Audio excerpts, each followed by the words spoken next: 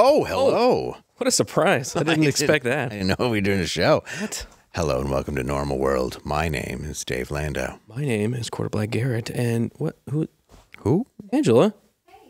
Hi. You over there. Sorry. We came in hot. Coming on. Oh, she's surprised too.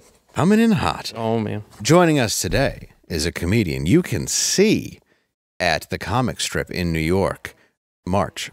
It is March, right? 15th and 16th. And at Catch a Rising Star in New Jersey, Princeton, New Jersey, that is, on the 22nd and 23rd of this very month. Please welcome to the show, Alli Breen. Hi, guys. Thank you for coming in. Thanks for having me. Thank you for the applause. I was supposed to also clap. There we go. That's perfect. Every guest gets it. Yeah. Now it's not awkward. Not at all. As always. Two applause. That helps. Yes, it always helps when two people clap. It's like my set.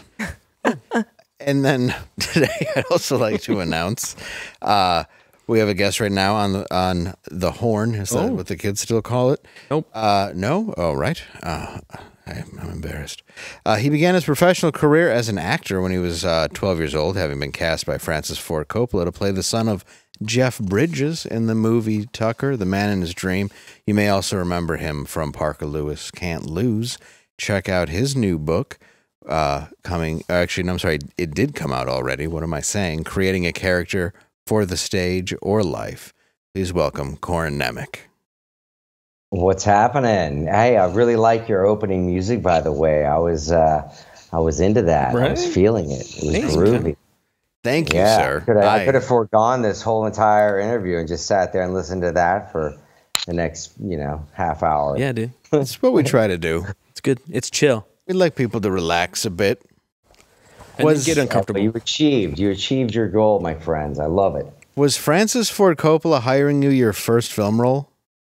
Yeah, that was my first film role. Previous to that, I had done a handful of commercials for like Kool-Aid and Lee jeans and Suzuki motorcycles and McDonald's and some other stuff. But I had all of those today. Everything, that's hilarious. And I had done, the only other thing I had done that was outside of commercials was an episode of the TV show Sidekicks with Ernie Reyes Jr. and Gil Gerard. And that was it. And so it was a huge deal for me. It was a game changer. That's what put me on the map, shall we say, as an actor in the industry at that time. That's incredible, man. What do you get most recognized for? What character?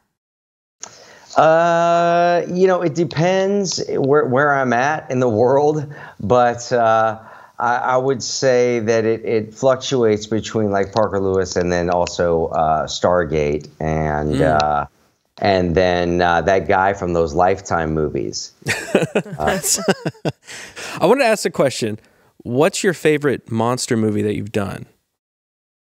Because you've done a lot. Oh, it's a toss. Yes, I've done them all. Dracano, RoboCobra, Robo Croc. Yes. I also did a comedy, Robo Doc, with David Faustino a number of years ago. Oh, that's awesome! From Married with Children. And then I did Mansquito and Raging Sharks, and Sand Sharks, all kinds of ones. Well, that was one of my favorites. It's a toss-up between Sand Sharks and Dragon Wasps. Drone Wars was okay too, but Sand Sharks and Dragon Wasps I produced as well, and I had a lot more creative input on those, and we hammed them up and brought out the comedy as much as possible because the CGI is the CGI. Yeah. What are you gonna do? You gotta have fun. That's what I love about those movies. They look so fun. Gotta have fun. Well, I was just saying how I always wanted to do B movies. I mean, I made one, but it's like a D movie. But it's those are cool to me. I don't know. Yeah. I think they're fun. Yeah, the campier the better. They're so good when they're that way. Yeah, absolutely. And I don't know. I don't watch Lifetime movies. No offense, but not for me, none taken. I don't. I think I've only watched half of one of the 12 or 14 that I've been in. I'd also, I've probably watched all of them. I've probably seen everyone. That's another question. Yeah, I've never been a romantic lead. I could be a fat friend. Sidekick. Yeah. Are you one of the actors that don't like to watch their own stuff, or do you love to watch the movies that you make?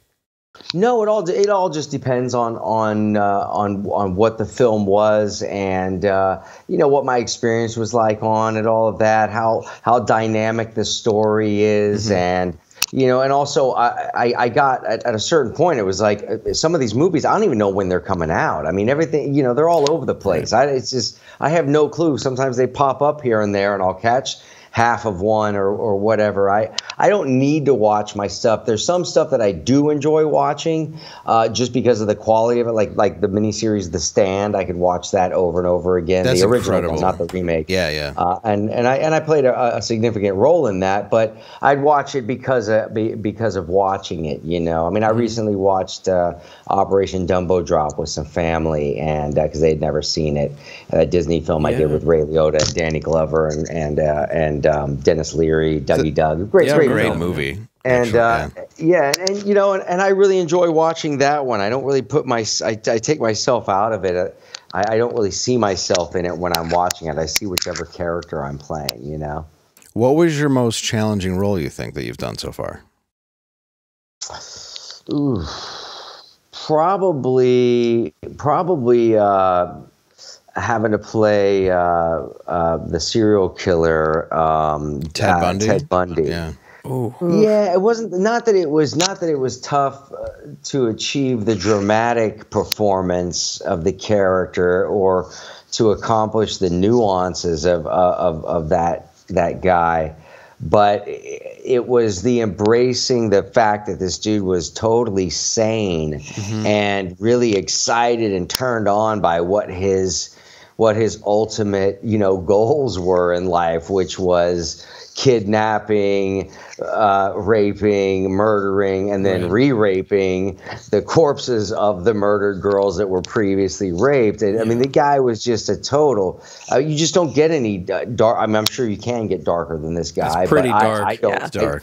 And I just playing him after, I played other guys who were dark characters, Richard Speck and some other ones that were not based on real life, Brothers Keeper and Blackout and some other films that I did. Blackout was with Jane Seymour and Brothers Keeper was with Gene Triplehorn.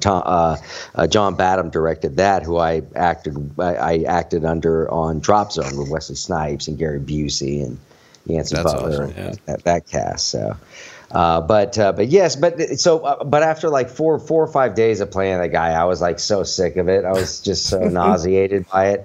I every day driving home from set, I was just, I had to shake it off. And I'm not a method actor or anything, so I don't normally have to shake off the performances I'm doing. That wasn't the. In fact, that's what my book is about primarily, is the method that I studied under or mastered under, I guess you could say, with my teacher Manu Tupou, which was called the New Era Acting Technique, and he taught that at the American Repertory Company in Hollywood. I was studied under him from '94 to 2004.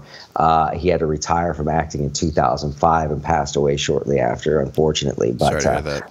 But just an incredible teacher. I couldn't fully digest the dynamic philosophy that he was suggesting for us until many years after he passed away. When a lot of what because my life was so busy. I was so caught up in everything that was going on. I didn't really have time to digest it. It worked great for me in my acting, but his philosophy was also for life, and I think that's where the interesting twist is on the book and his teaching technique. But that's a different subject. But no, absolutely. Subject, but but that said, so it's a creationist technique where you don't adopt anything from your own life or anything like that. You just create the personality of the character, and at the end of the day, you can box that thing up and put it away and pick it up when you need it, like a cheap suit. It's not a big deal. It's not like I have to go digging around in my past to figure out what dark, horrible things I may have happened to me, or I don't know. We were supposed to be dissecting a frog one time, and I made it break dance for a little bit before we got into the dissection. I don't know. We've all done that. know. That's what I was going to ask you. This book again is called "Creating a Character for the Stage or Life," and that is available. I was going to ask you a little bit about that. Yeah, it's on Lulu.com. That's where I want to put it out right now. It's the publishing house there, and I do all my publishing through them. I have a bunch of other stuff out on there as well. Awesome. From just publishing screenplays I've written over the years, because I love to write. A lot of screenplays that I've written just for myself, I've published because it's fun to share the stories with other people. They're not expensive. They're hardback. I design all my own covers, so the artistic side of it is also, comes from me as well on the cover artwork and everything. And I'm not saying you're not going to find a couple of grammatical errors, throughout it possibly, but nothing startling, trust me. But there might be a couple. But like I say, only God is perfect, and He created man. So what can we say about Him? There you go. There you go.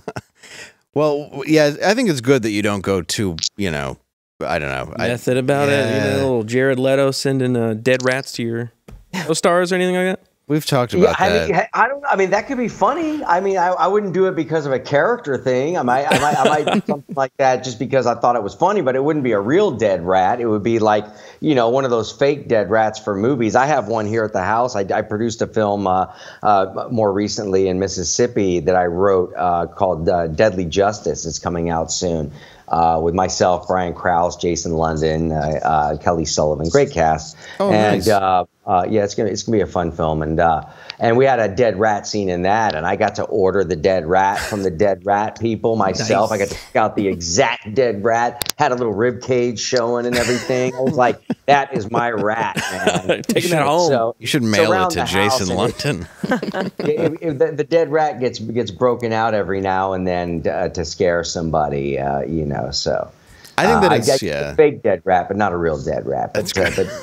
But as far as the book goes, it's very interesting because his philosophy is something it's very Buddhistic. And it separates the idea of self from the true self, you could kind of say. Basically, he says that he taught us that the personality is something that's not a fixed, immovable object. It's something that gets programmed over years of our experience in our lives, our traumas, or what we're taught, how we're brought up, what economic strata we're in, what race we are, all the package that comes together that eventually pre-programs an identity for somebody that when you're acting, you want to strip clean and be as bare bones as possible about your own personality so that you're not drawing on yourself and or leaning on crutches of your own, identifying factors. You can see that in a lot of actors who become successful. They start performing the same character in every single role without really any change except for their wardrobe. And even that starts to look alike,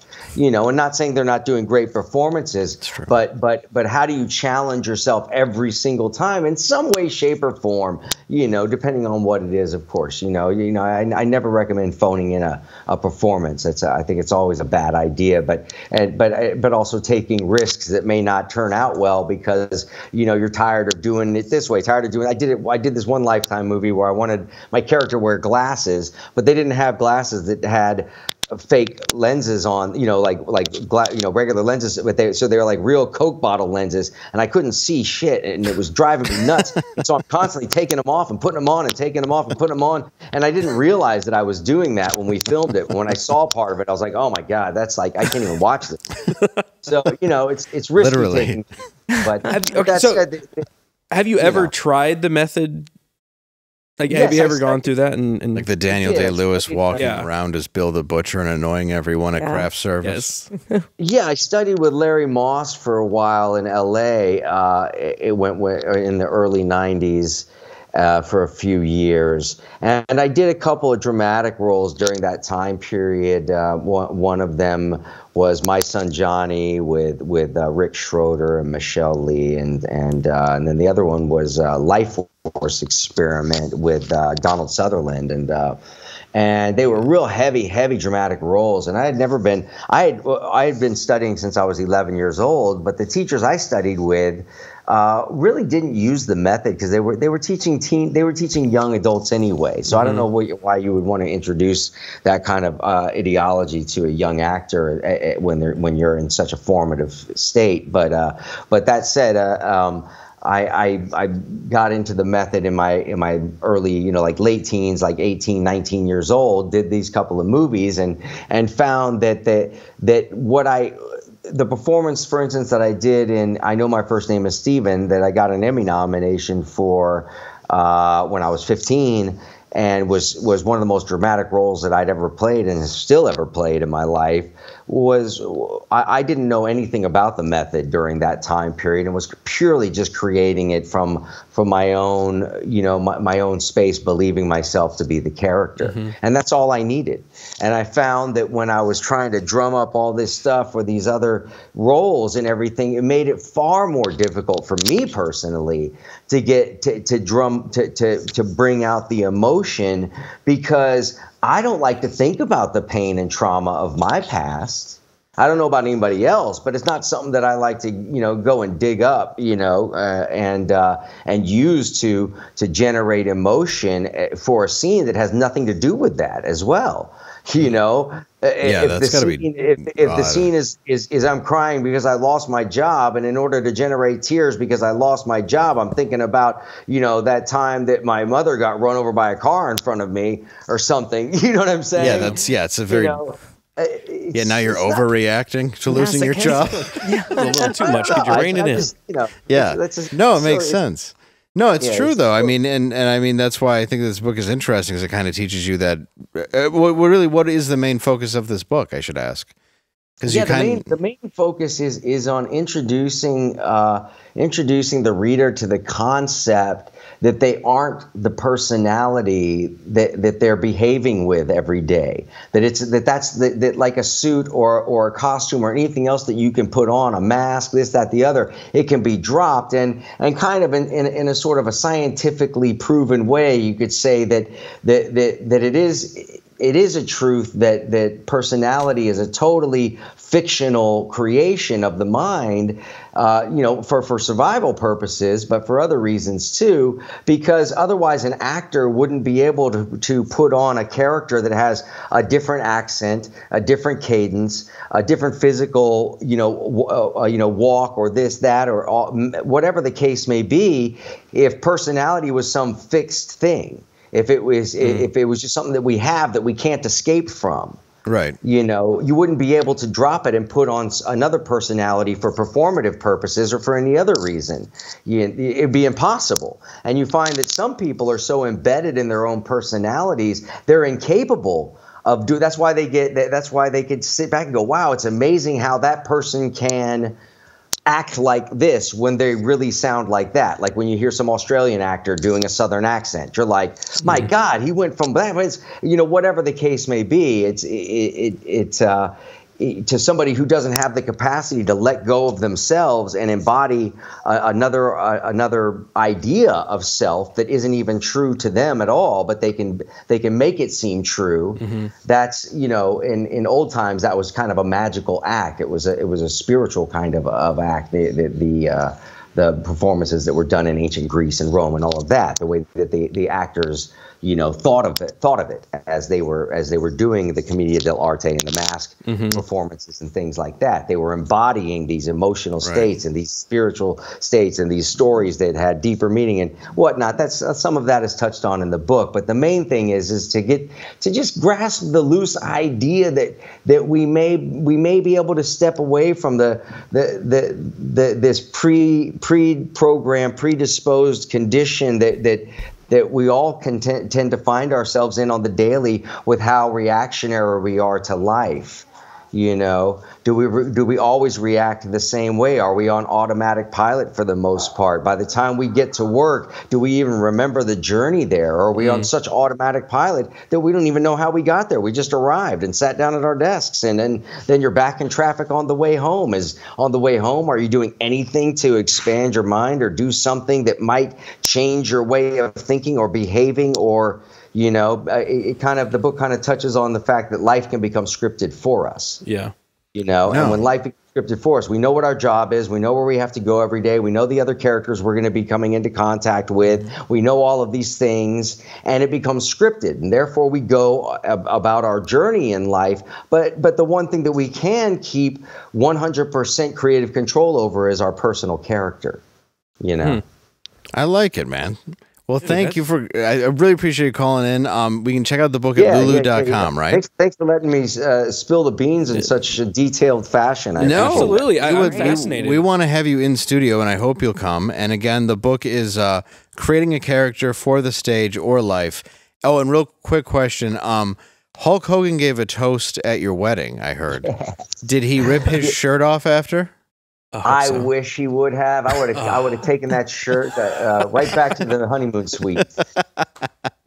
It was epic. He gave me, some people were like, "Oh, I can't believe he went and show ponied at your wedding or whatever." And I was like, "What are you talking about?" He gave me the most props that you could ever give anybody. It was the nicest speech ever. I was like, it made me seem like the man. Did you not hear what he said, or did you just see him inside of a box on TV? Yeah. I don't know. That's so cool. How do you not show pony if you're a professional wrestler? Yeah, that's iconic. It's your job. It's your job. I'd be like, you're Hulk Hogan. Do whatever you want. You have to do that. Yeah. Absolutely. It's your wedding now. You can DDT my wife.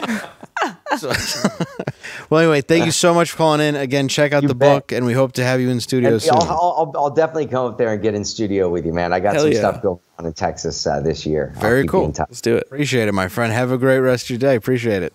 Cheers, you too. Later. Alli, have you ever done any acting? A very small amount. I'm not. I mean, I can play me. That's pretty much it. All of this method stuff is so weird. I feel like do you feel like the actors must make fun of the method people too? Like, there's a great story with RoboCop. The Oreo stores? Yeah, which were shot here, by the way. It was shot here. Oh. Yeah, a lot of it. And RoboCop, the guy playing him, Peter Weller, was doing it method, and the other guy goes, "Oh, shut the fuck up," and just started laughing at him. That's the proper response. Yeah. I feel like it's so ridiculous. Right, because he's like, and then Peter Weller was so damaged by it, he basically quit acting after that movie. But it is it's like nobody wants you to. Yeah. You seriously can't stay in robot character. You're gonna lose it. Yeah, you can't just go in and out of that. Like, that's what acting is. If you're an actor, you should be able to go in and out of the character. You shouldn't have to stay. Yeah, he called himself Robo. It's like Robo wants a cookie. It's so great that one taste of reality knocked him out of it. What is wrong with you? He's like, all right, I quit. Can't. Right. I forget Miguel Ferrer, I think is his name. I forget the actor's name, but yeah, it was just somebody who had been in Hollywood. His dad was a producer, and this was one of his first bigger movies. He's also the bad guy in Blank Check, and he was just I'm not doing this with you. No. This is ridiculous. Even the Oreo story. So it was like the armorer with the his prop guns and whatnot. He was up there and he had a little packet of Oreos, and he goes, "Robo wants a Oreo." The guy goes, "Robo can't have an Oreo, but Peter can have an Oreo." He goes, "Robo needs an Oreo." Oh, there's that. And he stepped over because they're doing that. He was in a warehouse, so he's up on the 3rd floor in this open warehouse, and he goes, "Robo wants an Oreo." Oh my God. And they call up to the guy and they go, "Hey, could you give him an Oreo?" And do you have any Oreos? And he goes, and eats them all, and he goes, "Nope, don't have any Oreos." I love this every guy. day after that, he had to have his own personal Robo Oreos.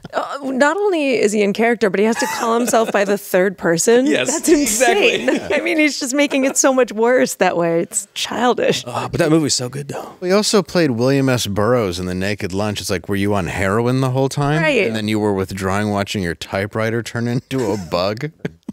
Did William need the heroin? Yeah, how far did you go into this, Peter? He's like, yes. Exactly. Well, remember when that used to be a thing for actors if they got caught as a pedophile, or when Winona Ryder got caught stealing? It was always like, I'm doing research for a character. Yeah. That used to be a big thing. Yeah, exactly. Oh, this isn't me. I'm just method. Yeah. I love Pete Townsend, who's a musician, going well, I'm just doing research for a book. Oh yeah, on kiddie porn. Right. It's a weird book. Well, yeah, what's your book about, Pete? Strange passion you have there. Yeah. I mean, it's not weird. I'm just simply writing a book. Yes. Are you? Because it's called a magazine. I'm an artiste. Yeah, show us the outline for what you have so far. Yeah. We'll probably solve some crimes. Yeah, exactly. Oh, you can't. It's on a hard drive I've gotten rid of. It's just the cover of the Nirvana album. Yeah, it's like, that's all I have. Zoomed in. I hate, and I like Daniel Day-Lewis, but I just hate the fact, he sent his voice of Abraham Lincoln to Steven Spielberg in, a box with a tape in it, and it's, wrapped like a gift. Goodness. And then it's just... You're welcome. Yeah, you're welcome. I bestow you with my talent. Yeah, and it's just... This is the voice. And it's just a voice. It's like a high-pitched, wiggly voice. He's like, oh, I'm Abraham Lincoln. Which, right, that's the one Like, part that anyone can do, probably. There's a million people who could do that voice, I would imagine, voiceover people. Yeah, you just have to make up Lincoln. Yeah. Nobody's going to tell you you're Nobody wrong. remembers. It's a great point. There's no not a proof. recording. Do whatever you want. Yeah, you have to be as like, you basically have to go through, 4 and then be like, my wife is nuts. She is crazy. Probably has nothing to do with the fact that I gave her syphilis. And then the next part is, ow. Oh, wait, who's that? Because when you got shot with a bullet at close range, then it took like 9 days to bleed out. Oh, yeah. That's is a the long same. time. That's the same with people getting all upset when someone doesn't win the award for their performance. Yeah. It's like, what? Who? They already got paid. They get more roles. They're doing their thing as an actor. What does it matter? Still if win. you get a trophy. Yeah, you won in life. That's it. What Yeah, more do you need? You're in the crowd and you're rich. Yeah. You're wearing either a tuxedo or a dress or some stupid mix of both that cost more than most people will make in a lifetime. Yeah. Yep. You should just be okay. And you're leaving, and everyone's just throwing free stuff at you. Like they want The a picture the taken. bags. Yeah. Like it's like $1,000 gift bags for every single celebrity that goes. $1,000. They're already ripped. Yep. Rich, man. They already have the money. They can get it. And then they complain. They're like, but we have to pay taxes on those gifts. It's like, poor thing. Yeah, then leave him at the table. Yeah, give them to a Count. tent encampment outside. Yeah, give him, the starving people that You just live walk under through? a sheet. Yeah, that they had to power wash away so you could put your red carpet down. Yeah, the homeless people you use to check your Coke for fentanyl? The one of those people.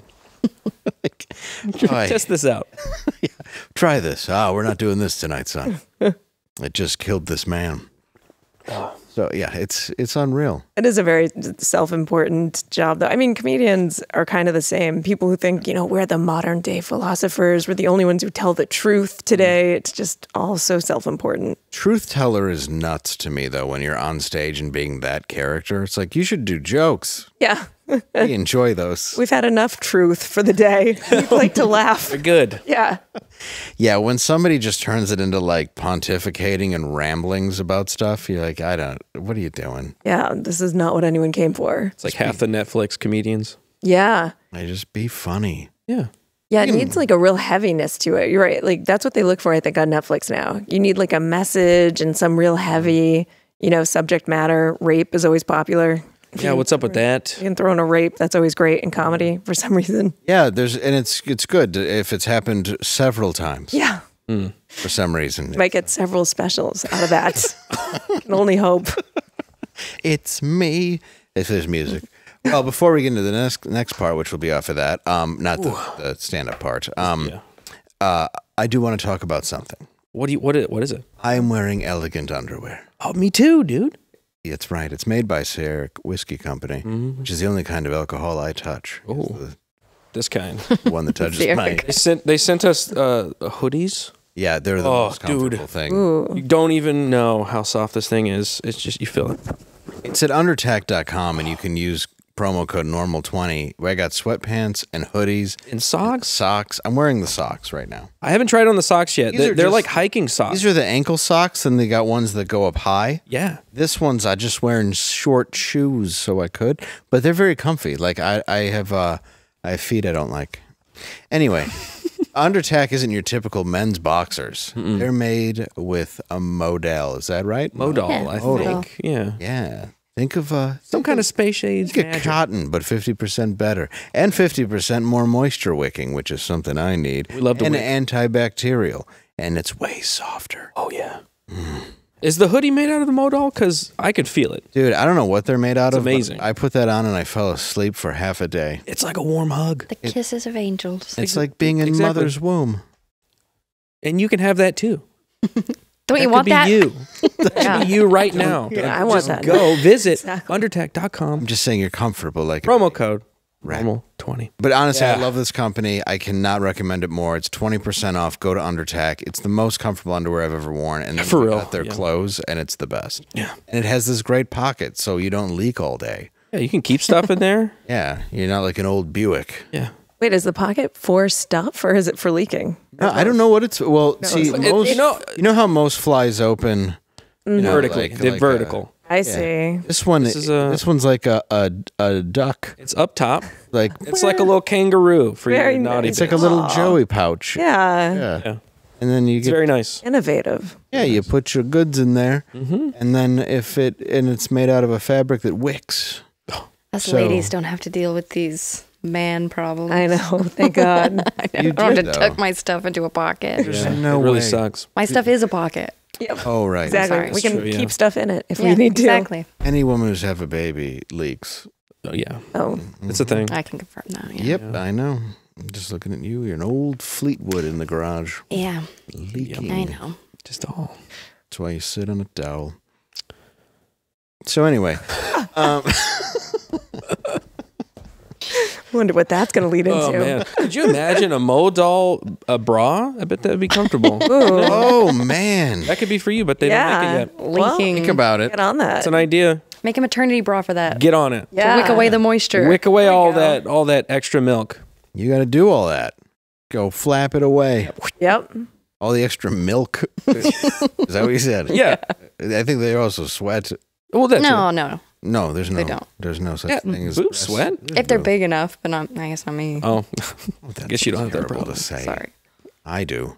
yeah. I titty sweat like I just ran a marathon. Just a lake down there, Two Olympic swimming pools. Swear. Yeah, I just right next to each other. Why did you build a second one? I don't know. one short walk to my car and it's like a 5K. I'm like, boy, I wish I had something to wick this titty sweat. So much information. Would you like to feel? All right, so Would you like a taste? would you like underneath my titty? Speaking of hilarious, Dylan Mulvaney, who has not graced us enough with her presence, a clip of Mulvaney attempting stand-up has now resurfaced from January in Salt Lake City, which I'm sure is the exact city that wanted that. Let's take a gander. I would feel like I was a part of something bigger than myself. That was a double entendre. Look at me doing stand-up. The conservative men are just pissed that I can beat them in beer pong. And the conservative women are pissed that their kids are calling me mother in all of my Instagram posts. Dave, are you upset that she stole your Bit? set? My whole bit. Well, Where you go, Yeah, Yeah, that's where right she in the goes, hiney. I always say, look at slap. me try stand up, and I slap my bottom under my dress. And skip around the Yeah. stage. Yeah. But wait. That's how you let people know you're confident and know what you're doing. Yep. That's what I learned when my teacher, my stand up teacher, coach, molested me. So, those don't exist. You should have been your first clue. That was, yeah. It's not a real job. Yep. yeah, she says, She. Lord, kids calling, God, I just don't care. Who was calling her mother online? I don't even know what she's talking about. That's a common thing now for it's like gay lingo where it's like Lady Gaga is mother and like women that they look up to or something is mother. Don't talk about Mother Gaga like that. That's not the same. Queen I've Bee. never heard Yeah, that. like Yeah, Beyonce okay. would be. That's a thing. She's mother. Yeah. It's a thing. Queen. Wow. Weird. It's very strange. If you're going to change your gender, why don't you change your last name? It's a weird last name. Is that Mulvaney? Is that Mother Alli? Mulvaney. Well, same with the first name. I guess that could be either or. Yeah, Dylan, I guess, could. There are Radio. people that name their daughter Dylan. That's fine. It is great though that every true, yeah. punchline is basically her slapping her ass, or it's like a statement, and then like Yeah. there's no jokes. It's like Girls everything she do. does, there's no point. And then no one wants it when it's done. Well, it's true. Yeah. Just ask Doritos. She's just better at tweeting. I guess why I showed that is to get into this part. Okay. The Just for Laughs Festival was canceled this year. The organizers of Canada's well-regarded Just for Laughs Festival, a major gathering in Montreal where a number of comics have been discovered, like all of them, have canceled this year's event and filed for bankruptcy. Multiple reports have said 70% of the staff has also been let go as a result, which has been blamed on COVID plus rising inflation. What? Yeah, I don't doubt that.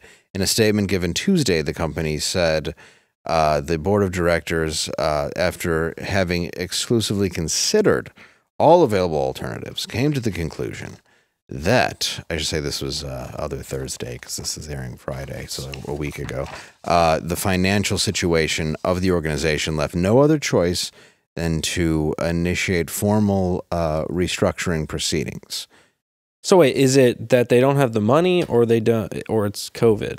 Here's the thing. I think it's good for young comics. Have you done it? I did it New Faces 2013 or 14, a while ago. Yeah, so you know how it's a circle jerk, pompous, awful experience. Really? And no one gets discovered there anymore. I love that they said every comic is, been discovered. People get discovered on TikTok now, pretty much. It's not just for laughs anymore. Yeah, I was there with Pantelis and Mike Ward, and we were at a press junket, and I hadn't been there yet because I had a DUI, so I had to wait till 2019. Oh.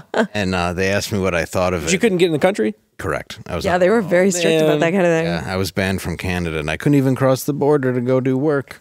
I bet you could. I mean, I may have, but let's not talk about it in paid in cash. But the part of it is I couldn't do the festival, though. Yeah. And in 2019, we were asked, it was me, Mike Ward, and I'm sure they have a tape of it, and Pantelis, and they were like, a press...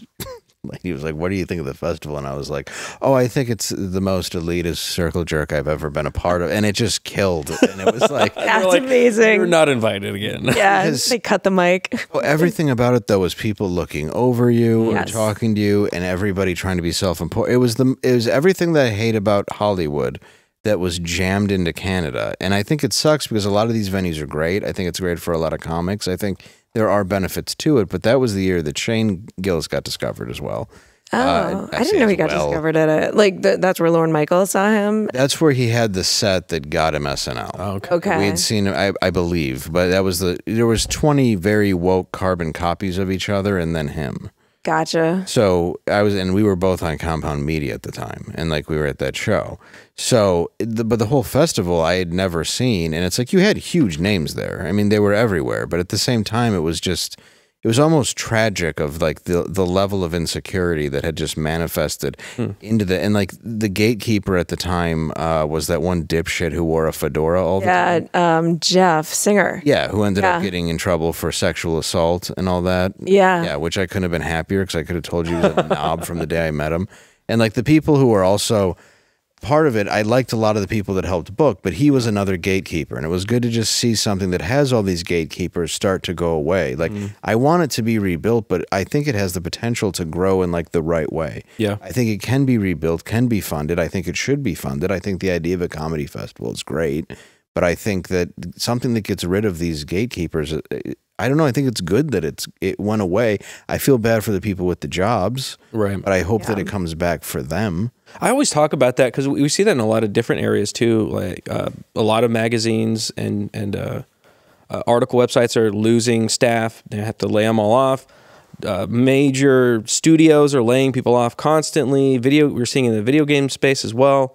I feel bad for those people because they're not the ones usually making the bad decisions that get them into that position. Yep. Yeah. It's usually the higher ups that have no responsibility, and they go, "Oh well, it was a tough year." Yeah. Fired 100 people. It's also strange that the festival happens once a year, although there's some small offshoots of it. But a guy like Jeff Singer who books the festival as a full-time job. How is that a job that exists? How do you get paid $365 a year? I mean, days a year to book a festival that basically happens over 1 month? And you travel all around the country. And it costs so much money to discover these people. Yeah, and you hold these auditions in various clubs where these kids and these other people have to pay to hopefully have a dream come true to get in front of a guy who's not going to give you any real advice because he's never been on a stand-up stage. Yeah. And he's basically going off of a lot of recommendations too. It's for the most part, like you said, all these carbon copies of each other that get put on stage, those names are out there. It's like the Dylan Mulvaney thing. She is going to continue to be so famous regardless of if she's talented or not because her name is just out there. Well, yeah, she's public, and for what, I guess a group likes her, but whatever it is, it's found that audience. Yeah, it found an audience. Yeah. So they'll just ride that out until, and they do that with names of comics too. There's not a lot of people that you see that you're surprised about in that festival. It's oh, we've already heard about this person. We've heard about this person. Okay. There's not someone that shocks you, which you were saying though, Shane Gillis was one of them. So occasionally it still probably happens. Yeah. And that was, 5 years ago now. Yeah. And I haven't heard of giant breaks, that people have had, in that festival in a very long time. And like I said, overall, I think it is a positive thing. But these people are given so much power, and watching it happen, it was agents and managers that showed up to look for people. Yeah. And that it's always just so phony when you deal with any one of them. And it's just disheartening about a business that's supposed to be about art and comedy. And you have to deal with people who, they're just swinging their dicks, for a lack of a better word, and trying to convince you of their importance. And I'm just sitting there like, I remember I just sat at a table with Rich Voss for an hour and a half and talked, and I was like, I just wanted to have a conversation with somebody. Yeah. There's no reason to like care. Yeah. And it just didn't, there was nothing about it that I found that incredible. And I think that's the problem, is so much of these festivals have lost their luster. Now others have popped up that I'm sure are amazing. But I did like the HBO festival in Vegas in 2005, I think it was. It was the version of the Aspen Comedy Festival. Okay. And it was the best unknown club comics in America. And at that time, it was like Lavelle Crawford and Dan Cummings and I believe Chad Daniels and a few other people. And it's like, oh, this is great. You know, we were all in this group, Mike Loftus. And it was this huge festival. Like Ellen was there and Seinfeld and like all the big names at the time. And we were just thrown into like random rooms. We were thrown into a tent on the strip. Wow. Like it was horrible. Yeah. Horrible. They're like, let's make this job that's already really hard but like even harder, as hard as we can possibly Like make a boot camp? Yeah. Yeah. And they always want to make sure they can identify and box you into exactly what they are, what you are, so they can sell you with something else that already exists. They don't want to go, oh, what's your unique story? They just want to go, oh, you're like this, so I can market you because it's already the. Nobody's looking for originality at these things. Nobody's really doing anything edgy or irreverent or new. They're, at least if they are, they're not being looked for. Yeah. If you were to do a festival, because you started that saying like, there's this other festival that I was like, okay, so a good one. And then it turned out to not be a good one either. So what would you do if you had the reins or the decision making on a festival like that? I would bring on people based solely on talent. If you had to charge people, I would do a way where it's being funded like this was by companies that want to televise it and want to find sponsors and want to be a part of it.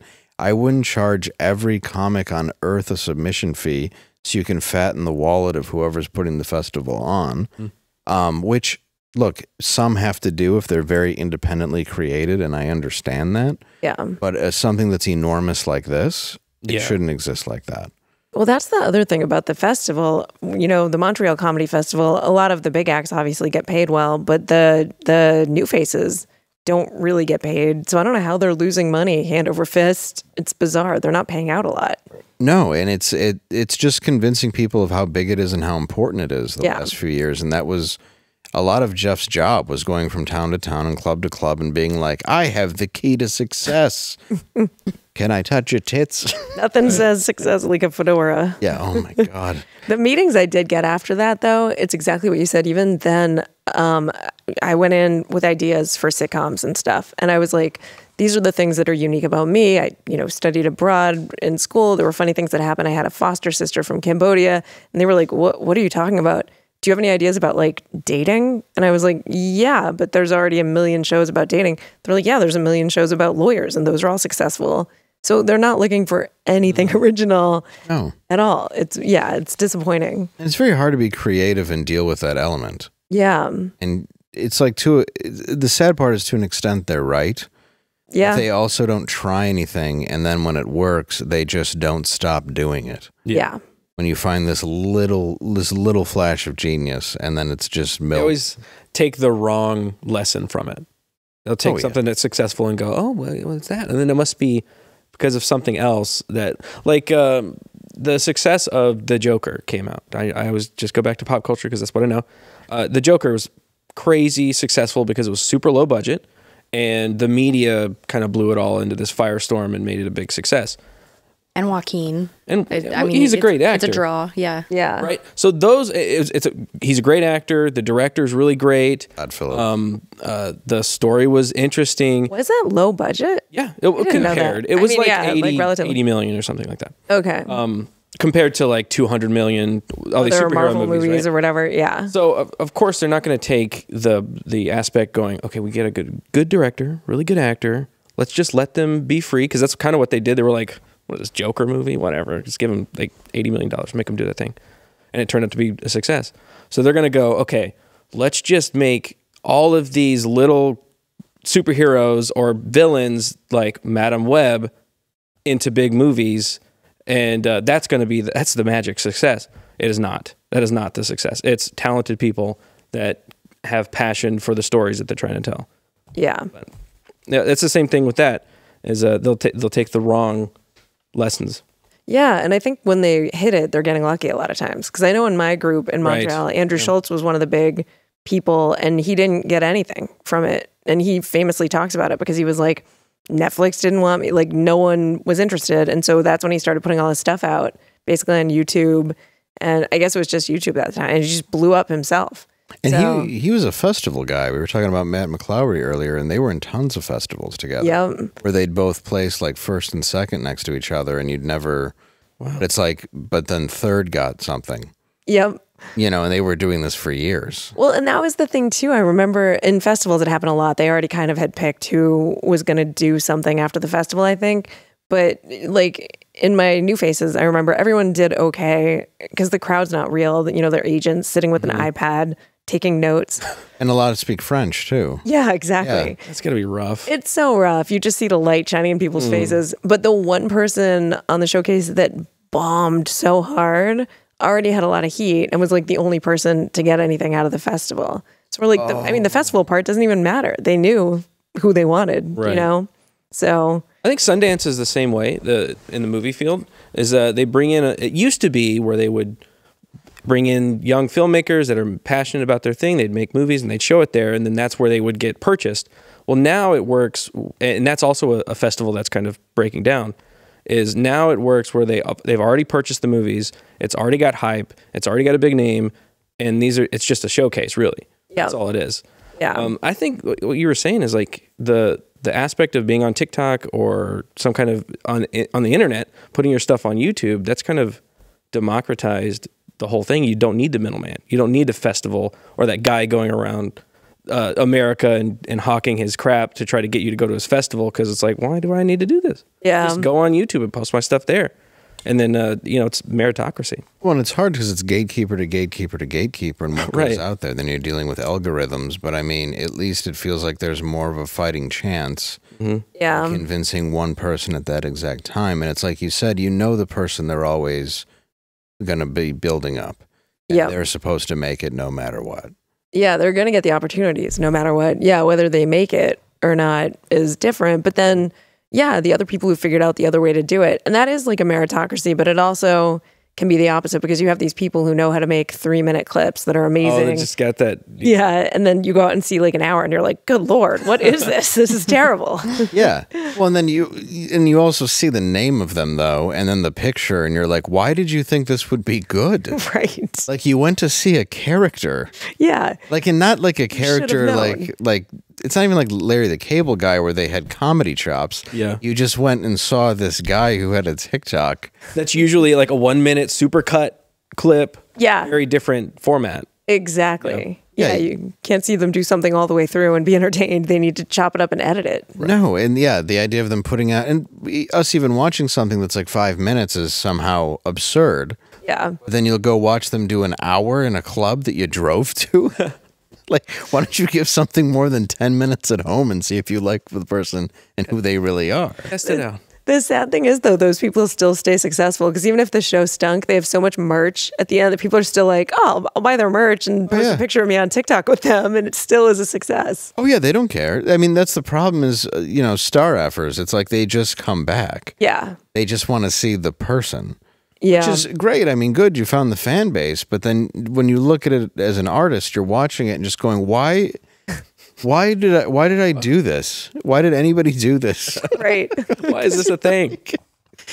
It's like, I get why people find you amusing, but why does it stand up? Can't you make a movie? Why do you always have to fall back into my field? Why does every career fail? And then you're like, and now I'm doing stand up. That's always the case. That's what I chose as a live goal. Yeah. It's so sad. Yeah, that's like during all the strikes, during the writer strikes and actor strikes, you're just waiting for the line to come in of all the actors and writers just getting their 5 minutes. Oh, you're just waiting for all your Politicians. Al Franken's out there. Yeah. Like, what? I'm following Al Franken. Yeah. You're like, I was just, you're just waiting for all your dates to get bumped by people who haven't done stand-up but have been around since the 80s. Exactly. That's the worst. It really is. That's sad. And then it's not the numbers of ones that I've met, too, where they're like, yeah, no, I'm really taking it seriously. And then you see them on stage and you're like, I hate you. Yeah. I hate everything you're doing. Like, are you? Yeah. Yeah, how seriously can you possibly take that? You're just trying to bide your time until something else comes along. Right. It's You just can't make money right now and you're confused. You're like, I don't understand. Al Franken, though, is honestly taking it as a stage for politics again, I feel like. Because there was an instance where he was on stage at the Comedy Cellar in New York and the place was flooding. Like, it was literally flooding. And so they were lighting him. And he was like, I'm not at 20 minutes. And they're like, dude, we're evacuating. You got to go upstage. There's water. He's worse than a comic, like running the light. He's like, I got stuff to say. It's like, you're at a comedy club. You're about to go under. Reclaim my time. Reclaim my time, please. This is important. You're like, it's this is why Michael O'Donoghue used to throw your typewriter out the window at SNL. And I don't mind. I mean, he's at least an experienced comedian in the sense of was Stuart Smalley, was a comedy writer, wrote sketch. Like, that is true. And he goes around and actually puts in his, 20 minutes of work each night trying to work on his act. yeah, and he's genuinely like him or not his politics. It's like he's genuinely has a sense of humor where there's other people who just have never been in that field, and all of a sudden it's like, I'm a stand-up now. And you're like, this is hell. But of course you're going to get booked because you're going to sell tickets because somebody wants to take a picture with you. Yep. I remember John Mayer going on stage, and when you're super successful at your own trade anyways, that's the other thing that's weird when people go into stand-up. He did like a 5-minute set, and he said something about like, Jessica Simpson being fat. Just kidding. Oh my God. I just read her book, by the way. There is so much bad stuff about him. It's unreal. I was like, how did he escape getting a lot of trouble?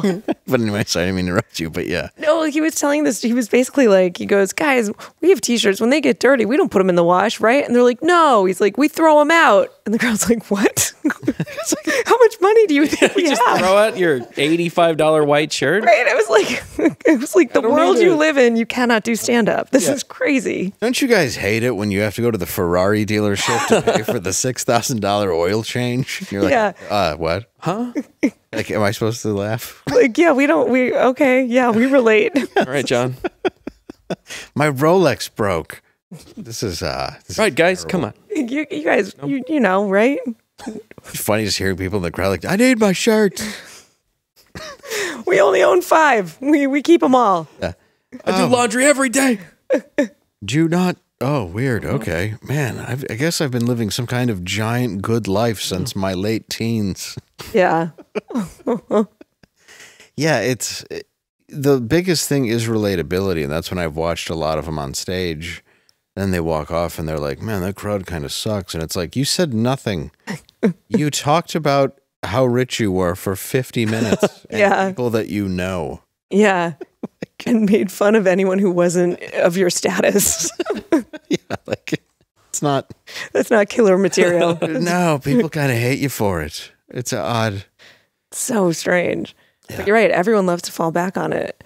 And yeah, people let them. I mean, people do want to see anyone who's famous. It's like reality stars show up. And I guess that's kind of interesting for people to see. But, a lot of people are unhinged. It's not stand-up. Yeah. That's the other thing. Like, people think being unhinged is just stand-up, too. If they just go and complain about everything going on, they think that's going to do it. It's just not. Yeah, I have immense respect for comics. Like anytime we've written copy for our show, and it's like, comedians, Dave and Garrett, I'm like, I'm not a comedian. Do not consider me a comedian. Because that takes so much work to get to the point where you can call yourself a comedian. Like, there's a lot of yourself that you have to pour into and really think about the way you say words, and dissect them and the setup and punchline. There's like so much of that that I respect, and there's a lot of people that just think oh yeah, just go up there and be charismatic. I'm like, that's not really a comedian. Like a comedian is like a freaking ninja with words, you know, like they think about that shit. Writes out their stuff. Yeah, but then on the flip side too, you have a lot of people who are like, only certain people can do comedy. Not everyone can do comedy. It's like, that's overly pretentious too. It's like, anyone can really write and work at comedy. It's just us crazy people that are like, you know, oh, that worked. Will that work in Michigan? Will that also work in Virginia? Like, I'll dedicate my life to figuring out where people laugh at this stuff. Yeah, and then you kind of slowly realize, oh, it kind of just works everywhere. Yeah. People have senses of humor. People are just people. Yeah. As long as nobody stands up and starts screaming, that happens occasionally. It pretty much just works. You just get a lunatic in the crowd who'll be, hey, what? I've seen that. Yeah, more and more lately. Yeah. Yeah. And it's just, I mean, you know, people say that too, like, well, how do you deal with a heckler? It's like, you kind of just, it comes with the territory. Yeah. You're not worried about it. You just go up on stage. Yeah. It's just part of it. And once again, if you have the crowd on your side, you can pretty much take care of a heckler. They'll back you up. Right. Like if you don't know what you're doing, you're then Kramer, who shouldn't have been on. Oh, God. Man. Because he was another one of those people who was like, I'll just do it. And Seinfeld was like, do it other places, like do open mics. Don't just start saying okay, he did that. Wow. Yeah, he never came back from that one. No, it's hard. That's the toughest one to come back from. The hard R. The hard R. Oh yeah. Yep. That's never been a good heckler rebuttal. No. No one's ever thought that it was until then. I don't know anyone who ever had that as a you know, in the whatever, ready to go. What's odd is the stuff he said was actually worse. Like once you got farther in it, you're like, good Lord. Continued? Stop. Oh no, was it bad? Just that one remember word? it. Yeah, I just love that he got off and said to Jeff Garland, he goes, tough room. And he's like, do you not know what you've done? Oh my God. The saddest part about that whole debacle with Kramer is when he went on to the late night show.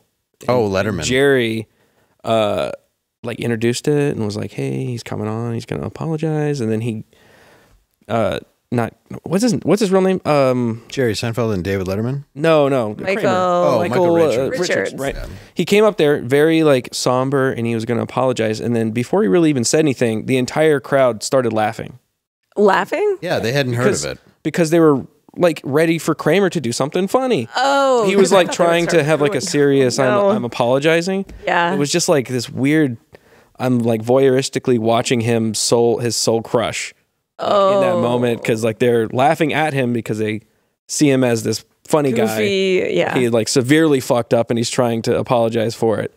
And he's got Jerry Seinfeld right next to him trying to like be like, hey, my buddy's trying to apologize. It was just so and you just have Jerry brutal. Just being like, he's gonna come on and apologize. He has something to say. Calling everybody the N-word. And the crowd didn't. What's the deal? No, they did not get it. What's the deal with That's him? so funny. I thought you were going to say they started booing immediately and just wouldn't give him it was a the shot. opposite. That's why that's it was so odd. so strange. No, it hadn't quite hit everybody, you know? It's like Gotcha. news when you talk about on stage and you realize no one knows what you're talking about because you're too ingrained in it. Oh, no. Yeah, the whole place was just like, oh, this is great. Oh, Kramer would never do that. You're like, wait, what happened? Is this a bit? Yeah, this is great. gotta be a bit, this right? is real. Yeah, and I had met him about a month before and couldn't be happier. Oh, that's right. You have, This I forgot about that. Did you have a bad experience with him? horrible person. Really? Yeah. Oh. And, I mean, I'm sure he's different now. He probably has. I don't know. People haven't been humbled a lot of times. No, but he they got should have been. deflated. I feel like he has to be. Maybe. I hope so. It's a worldwide deflation of his ego, hopefully. If you're him, you can just be a dick now. You might as well. No one's forgiving you anyways. So Right, yeah. own it. Yeah, you're never, ever going to come back from it. You might as well. Just own it. Just own it. Yeah. And just let that group be your fans at that point. Let the people who are into it. That's true. He might end up doing really well. With a certain group of people. Yeah, all of a sudden he's just touring. Touring again. Touring again. You can in the see South. him in Mississippi. Oh man, we're gonna get comments on that. Don't get angry, Mississippi. Come on. You know why. Stop it. It's because you don't have shoes. All right. We want to thank you again for coming on the show. Yeah, thank you for having me. Please, it's a blast. And where again can I see you? We see you? I will be at the comic strip this coming weekend, and then the following weekend at the Catch a Rising Star in New Jersey. And every Wednesday I'm on Bob and Tom. Yes, awesome. I love Bob and Tom so much. I love them too. They said hello. They love you as well. They're great people. Yeah. If you're in that market, listen to that show. Yes, it's always fun. Yeah, it's such a great. And now we bring you to the end of the world.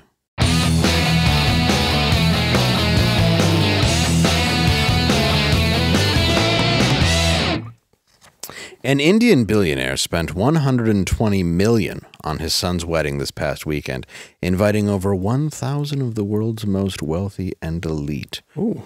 What else could this billionaire have spent $120 million on that would be an even bigger middle finger to those starving to death in his country? QB. Cocaine-encrusted roller skates. I like it. With like see-through bottoms, and you can put like a little goldfish in there. Oh, I like that. Living goldfish. Yeah. They're fed. Could have just started a new religion. Why not? That's a great option. Yeah. Right. I think that's a way to go. Make more money off that money. Yeah. And off the poor. Tax credit, the tax. Yeah. too. Write-offs. Throw another arm on that elephant. Yeah. I should think before I speak. What about you? I'm going to say a lake full of coconut curry. Oh, he would Coconut love that. curry. Delicious. A reservoir of it. I'm going to say a new phone scam call center. Thank you all very much for tuning in. We will see you next Tuesday. Bye-bye.